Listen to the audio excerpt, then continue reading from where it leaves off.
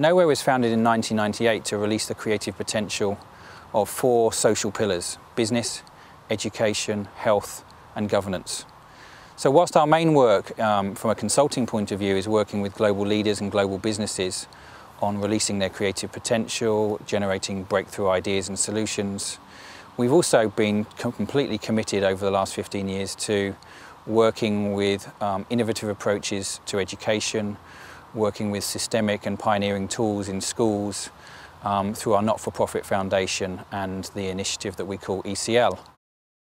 Education and redesigning education and the future of education is a personal passion. In the 90s I did my PhD on the heuristics of mindfulness in education, which is all about the study of methods of self-discovery. How do you really draw out talent, gifts, magic, purpose? And I'm still enormously passionate about obviously how you do that in business, but also how you do that in education. How can you and we help find ways to unlock the creative fire in children and young people, passion and purpose, that ignition that really changes the game. How can we help our young people see life as a creative adventure, to step into uncertainty and to embrace not knowing? How can we help ourselves replenish energy, nurture ourselves, nurture each other, work in community, explore our interconnectedness? And how does that all help us flow through life, to find elegance and to draw beautiful lines in the world?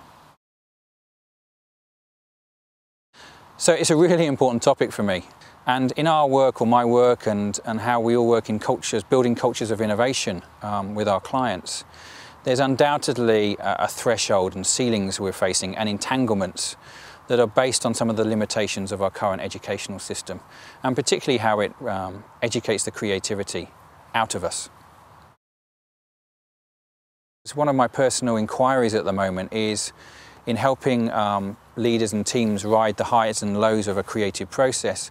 One of the critical components of that is how, as a catalyst, I speed up and slow down time, how I shift and change space.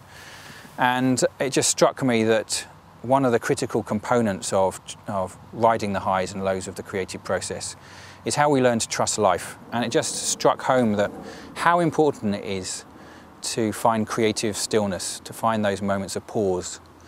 And particularly, and secondly, how to see life as a teaching and as our greatest teacher. And there's nothing better than to look around and see life as our greatest teacher. So I'm a really big believer that to redesign education we need to tap into some deep wisdom. This for me is critical work if we're going to redesign school life, educational philosophy that really helps us step into the future and shape futures that will be fit for generations to come.